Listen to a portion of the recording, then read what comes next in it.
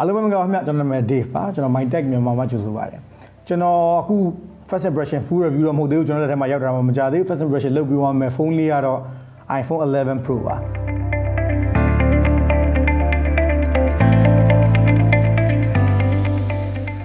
အဲ့တော့ကျွန်တော်အခုကျွန်တော်လက်ထက်မှာရှိတာ iPhone 11 Pro ကျွန်တော်တို့ 64GB နောက်ကတော့ကျွန်တော်တို့ glass ရှိရလဲ glass version နောက်က glass ပြင်မဲ့သူကmatte cover ကျွန်တော်လက်ထက်မှာရှိတာ midnight gram ပေါ့ midnight gram မှာသူကနောက်မှာ camera 3လုံးပါတယ် camera 3လုံးမှာ UV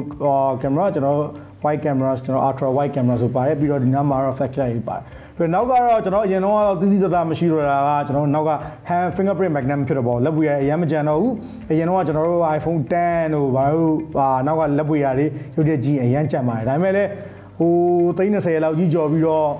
fingerprint နေကြံနေလဲအဆင်ပဲပြေးမလဲเนาะဟုတ်တယ်မအခုကျွန်တော်လက်ထဲမှာရှိတဲ့ဈေးကအခုပေါက်ဈေးက320နဲ့2000လို့ပြောပါတယ်ကျွန်တော်လက်ထဲရောက်စား320 2000သူ့ရဲ့ရှေ့မျက်နှာပြင်က 5.8 inches ဘာမှတော့တိတ်ကကျွန်တော်တို့ 10s နဲ့ 10 တို့ဘောင်းနဲ့တိတ်မပြောင်းလဲပါဘူး notch ကဒီတိုင်းပဲရှေ့ရောက်စားတိတ်မပြောင်းကျွန်တော် infrared sensor တို့ selfie camera တို့ဒါတွေကဒီတိုင်းပဲပြီးတော့ကျွန်တော်လက်ထဲမှာရှိတဲ့ဥစ္စာ3190 mAh battery ရှိတယ် A13 bionic chip ပါတော့ snapdragon တို့ဘာလို့မသုံးတာဘူးတချို့ကျွန်တော် comment မှာ snapdragon iPhone ဘာမှမသုံးပါဘူး 2% တို့သုံးတာပါA13 bionic chip ကိုသုံးပေးထားတယ်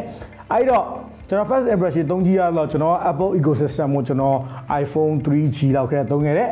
တချို့ကမေးတယ်ကျွန်တော်အခု first impression ရဲ့အဓိကအကြောင်းရင်းကဘာလို့ကျွန်တော် iPhone 7 Plus ကနေပြီးတော့ဘာလို့ iPhone 11 Pro ပြောင်းဖြစ်လဲဆိုတဲ့မေးခွန်းပါကျွန်တော်ပထမဂျားရမှာကျွန်တော် Android တွေပြောင်းဖို့စဉ်းစားပါသေးတယ်ခေါင်းထဲမှာ OnePlus Pro တို့ကျွန်တော်တို့အများကြီး Samsung series တွေအများကြီးစဉ်းစားပါသေးတယ်ဒါပေမဲ့ကျွန်တော်ဒီ ecosystem နဲ့ရုံးမထွက်နိုင်ခဲ့ဘူးတချို့ကမေးတယ်ဟာမင်းဒါကြီးကွာ30နဲ့လဲဒီ simple ပဲဖြစ်တဲ့ဒီ design ကလည်းနောက်က camera လေး3လုံးပဲနောက်က bump လေးတွေဖြစ်သွားတယ်ဟိုအဖူးထစ်လေးတွေဖြစ်သွားတယ်ကွာအယောင်လေးပဲလှသွားတယ်ဒါပေမဲ့တိတာအထက်ရောက်စားပါကျွန်တော်ဒီ iPhone ကင်ပြီးတဲ့လူက Android ကင်မှုကအစင်သိမ့်မပြေတာတဲ့မကင်ညွှန်တော့တာပါပွင့်လေပြောရင်တဲ့ပြောရတာဘဝင်မြင့်သွားတယ်ဆိုတဲ့ level တစ်ခုဖြစ်သွားတာပေါ့ iPhone ecosystem ညောင်း iPhone ecosystem easy going ဖြစ်တယ်ပေါ့ဒါကျွန်တော်အမြင်ပါဟိုအမြင်ချင်းကွဲလို့ရကျွန်တော်အမြင်က easy going ဖြစ်တယ်ကျွန်တော် iPhone သုံးတဲ့လူတော်များ199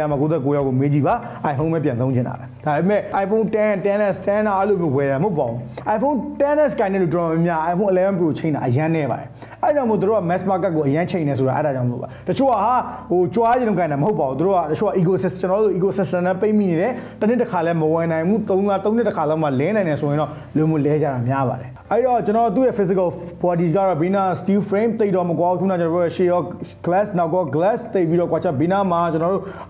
volume rocker ပါမယ်ဘီနာမှာ silent button ပါမယ်ဒီဘက်မှာကကျွန်တော်တို့power button ပါမယ်အပေါ်မှာ5.8 screen inches ရှိတယ်ကျွန်တော်တို့iPhone 11 Pro Max က 6.1 inches ရှိတယ်တိတ်တော့အထက်အောက်ဆိုတော့ဘာမှသိမကွာဘူးကျွန်တော်ဥစားတော့အတူတူပဲအဲ့တော့သူ့ရဲ့ display ကို Super Retina HDR OLED ကိုသုံးပေးထားတယ်အဲ့တော့ကျွန်တော်တို့chipset ကခုနပြောခဲ့တဲ့မှာ A13 bionic chipset ကို7 nanometer ပေါ်မူတည်ပြီးခြေခံပြီးထုတ်ထားတဲ့အတွက်ကြောင့်မလို့ဘာမှပြောစရာမရှိဘူးတော်တော်လေးကောင်းတယ်အဲ့တော့ခုနကကျွန်တော်ပြောလို့ပေါ့သူ့ရဲ့ specs ဆိုပါတော့ကသူပေးရတဲ့စီနဲ့တန်လားဆိုတော့ iPhone သုံးတဲ့လူတွေအနေနဲ့15-30ဆိုတော့မထူးဆန်းဘူးဆိုပြောတော့မယ်ဆိုတော့တန်ပါတယ်ပေါ့ကျွန်တော် first impression ရဆိုတော့ဒါတော်တော်လေးတန်တယ်ဘာလို့ဆိုတော့တိတ်ပြီးတော့လေကျွန်တော်တို့ share phone နဲ့မကွာချော ecosystem ဒါပဲကျွန်တော်10ကနေပြီး10အခု11 Pro 10s ကနေ11 Pro ပြောင်းတဲ့လူတွေကတော့ဒါမတန်ကောင်းမတန်လိမ့်မယ်ကျွန်တော်တို့7 Plus တို့8 Go ကနေပြောင်းတဲ့လူကတော့ဒါကတော့ဆောင်းဝမ်းတန်နေပါတယ်အဲ့တော့သူ့မှာ triple camera ပါပါတယ်သူ့ရဲ့ camera သုံးလုံးက12 megapixel တစ်လုံးက f1.8 တစ်လုံးက f2.0 တစ်လုံးက f2.4 သူ့ရဲ့ကျွန်တော်တို့ camera ရဲ့စကားလုံးရပြော26mm lens ပါတယ် 52mm lens ပါတယ် 30mm lens ပါ 26mm lens wide lens ကျွန်တော် 52mm lens telephoto lens ရယ်ကျွန်တော် 30mm lens ultra wide lens ရယ်ပါကျွန်တော်အဲ့တော့ video ရိုက်လို့ရတာပေါ့2160 PO မှာ60 frame per second နဲ့ရိုက်လို့ရမယ် 1080 PO လဲ200 frame per second 240 frame per second နဲ့ရိုက်လို့ရမယ်ပြီးတော့သူ့ရဲ့ဗီဒီယိုတွေကတော့ပြောစရာမရှိပါဘူးကျွန်တော်ရိုက်ထားတဲ့လောက်ကတော့တော်တော်လေးကောင်းတယ်ပြီးတော့သူ့ကင်မရာတွေပြောရမယ်ဆိုကင်မရာမှာနိုင်မှုတွေတော်တော်ကောင်းလာပါတယ် pixel နဲ့ရှင်လို့ရတဲ့ level တခုတော့ကျွန်တော်တို့သေချာတော့မရှင်ကြည့်ရပါမယ်သူကတော့အခုချိန်မှာလောလောဆယ်တိုးတူသွားထားတယ်နိုင်မှုကတော်တော်လေးကိုမိုက်တယ်လို့ပြောရမှာပေါ့အရင်တော့ 10s Max တို့11 Pro နဲ့ဆိုရင်တော့တီးသတာကွာချားပါတယ်နိုင်မှုကတော်တော်လေးကောင်းသွားပါတယ်ဗျ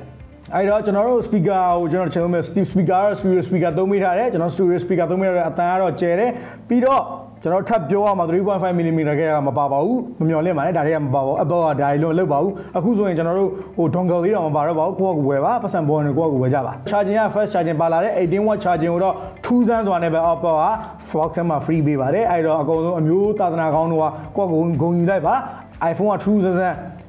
quick charge ကိုအလကားထည့်ပေးတယ်ပြီးတော့အခုချိန် USB ကကျွန်တော်တို့ Type C ရုံမဟုတ်သေးပါဘူး Thunderbolt ပါပဲအဲ့တော့ Type C ကိုမမျှော်လင့်ပါနဲ့ပြီးတော့ခုနပြောခဲ့တဲ့ battery က 3190 mAh ဒါပေမဲ့သူကတော့သူ့ရဲ့ A13 Bionic chip က AI ဘာညာပါတယ် power saving တွေပါတယ်ဆိုတော့တော်တော်လေး reducing လို့ခါတိုင်းဖုန်းတွေထပ်ပို့ပြီးတော့ကြာရှည်ခံတယ်လို့လည်းသူကအတီလင်းပြောထားပါတယ် color အနေနဲ့ space gray ရှိမယ် silver ရှိမယ် gold ရှိမယ်အခုလုံးဝခက်စားနေတဲ့ matte ကျွန်တော်တို့ midnight green ရှိပါတယ်အဲ့တော့ကျွန်တော် security ဘန် security က face and lock သူထည့်မပြောရ face and lock ကတော်တော်လေးခိုင်းတဲ့ပုံမြန်သွားတယ်အမှောင်ထဲမှာပို့ပြီးအလုပ်ဖြစ်တယ်ဒါပါပဲ under display fingerprint နဲ့ပါလာ fingerprint နဲ့ပတ်သက်တာဘာမှမပါလာပါဘူးအဲ့တော့ခုနပြောတဲ့ security ဘိုင်းဆိုင်ရာဆိုရင်တော့ face and lock လေးတစ်ခုလည်းပါတာဒါပေမဲ့အဲ့ဒါလည်းအလုပ်ဖြစ်ပါတယ်အခုကျွန်တော် Apple အသစ်ထွက်လာတဲ့ကျွန်တော် iPhone 11 Pro Dual SIM နှစ်ကသုံးပြတဲ့ iPhone တွေကိုအခုကျွန်တော်ဝယ်လို့ရနေပြီဒီဖုန်းတွေကအာမခံတစ်နှစ်ဖြစ်တဲ့ပြင်တရားဝင်ခွန်ဆောင်ထားတဲ့အတွက်ကြောင့်မို့သုံးစွဲသူအနေနဲ့ဒါကိုရုံကြီးကြီးနဲ့စိတ်ချစွာနဲ့ဝယ်ယူလို့ရတယ်ဗျမြန်မာတိုင်းနိုင်ငံလုံးမှာကျတဲ့နေရာမှာဝယ်လို့ရပါတယ်ဗျကျွန်တော် Apple product အကုန်လုံးက international worldwide warranty ပါတဲ့အတွက်ကြောင့်မို့ကျွန်တော်မြန်မာနိုင်ငံတည်ဆဲဥပဒေအရကျွန်တော်ဘယ်နိုင်ငံကျွန်တော်ဘယ် region ကဘလို့ပဲတွန်းတွန်းကျွန်တော်let's say ကျွန်တော်ဟောင်ကောင်လုံးနေရှိမယ်စင်ကာပူလုံးနေရှိမယ်ဂျပန်လုံးဘယ် region ဘလို့လုံးပဲဖြစ်ဖြစ်ပို့ဆောင်ရေးနဲ့ဆက်သွယ်ဝန်ကြီးဌာနဆက်သွယ်ရေးညွှန်ကြားမှုဦးစီးဌာနရဲ့ဆက်သွယ်ရေးထောက်ခံချက်စီးပွားရေးနဲ့ကူးသားရောင်းဝယ်ရေးဝန်ကြီးဌာနကုန်သွယ်ရေးဦးစီးဌာနရဲ့တွင်းကုန်လိုင်စင်ပြောရမယ်ဆို imported license ရရှိပြီးရင်ကြိုက်တဲ့လူကြိုက်တဲ့နိုင်ငံကြိုက်တဲ့လူတွင်းကျွန်တော် custom duty ကျွန်တော်ကုန်သွယ်ခွန်ကျုံတွင်ခွန်စုစုပေါင်း17.25ရာခိုင်နှုန်းနိုင်ငံတော်ကိုတရားဝင်အခွန်ဆောင်လိုက်ပြီဆိုလိုက်ရင်ကျွန်တော်မြန်မာနိုင်ငံတဝန်းလုံးကိုကြိုက်တဲ့လူရောင်း official ရောင်းချခွင့်ရရှိမှာဖြစ်ပါတယ်ဗျအဲ့တော့ကျွန်တော် Apple product ကျွန်တော် Apple fan နေဆိုရင်ကျွန်တော် Apple let's say နိုင်ဝယ်မယ် Apple iWatch ဝယ်မယ်ကျွန်တော် Apple iPhone 11 Pro Max ဝယ်မယ် iPhone 7 ပြ iPhone 6 ပဲဖြစ်ဖြစ်ဘလို့ပဲဝယ်ကျွန်တော်တို့နိုင်ငံတော်ကအတိမတ်ပြုထားတဲ့အခွန်တစ်စိတ်ကောင်းကတ်ထားတဲ့အလုံးတွေကိုပဲဝယ်သင့်တယ်လို့ကျွန်တော် suggest လုပ်တယ်ဗျ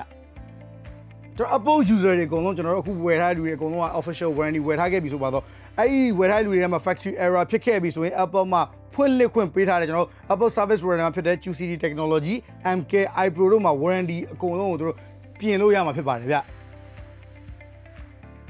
အဲ့တော့ကျွန်တော်အခုချိန်မှာကျွန်တော် Apple authorized seller နေကျွန်တော် iPhone 11 Pro ဖြစ်ဖြစ် iWatch ဖြစ်ဖြစ်ဝယ်လိုက်ပြီဆိုရင်1 year official warranty ပါလာမယ်အဲ့1 year အတွင်းမှာကျွန်တော်တို့ factory error ဖြစ်ခဲ့ရင်ကျွန်တော်ခုနကပြောခဲ့တဲ့ sign တွေမှာ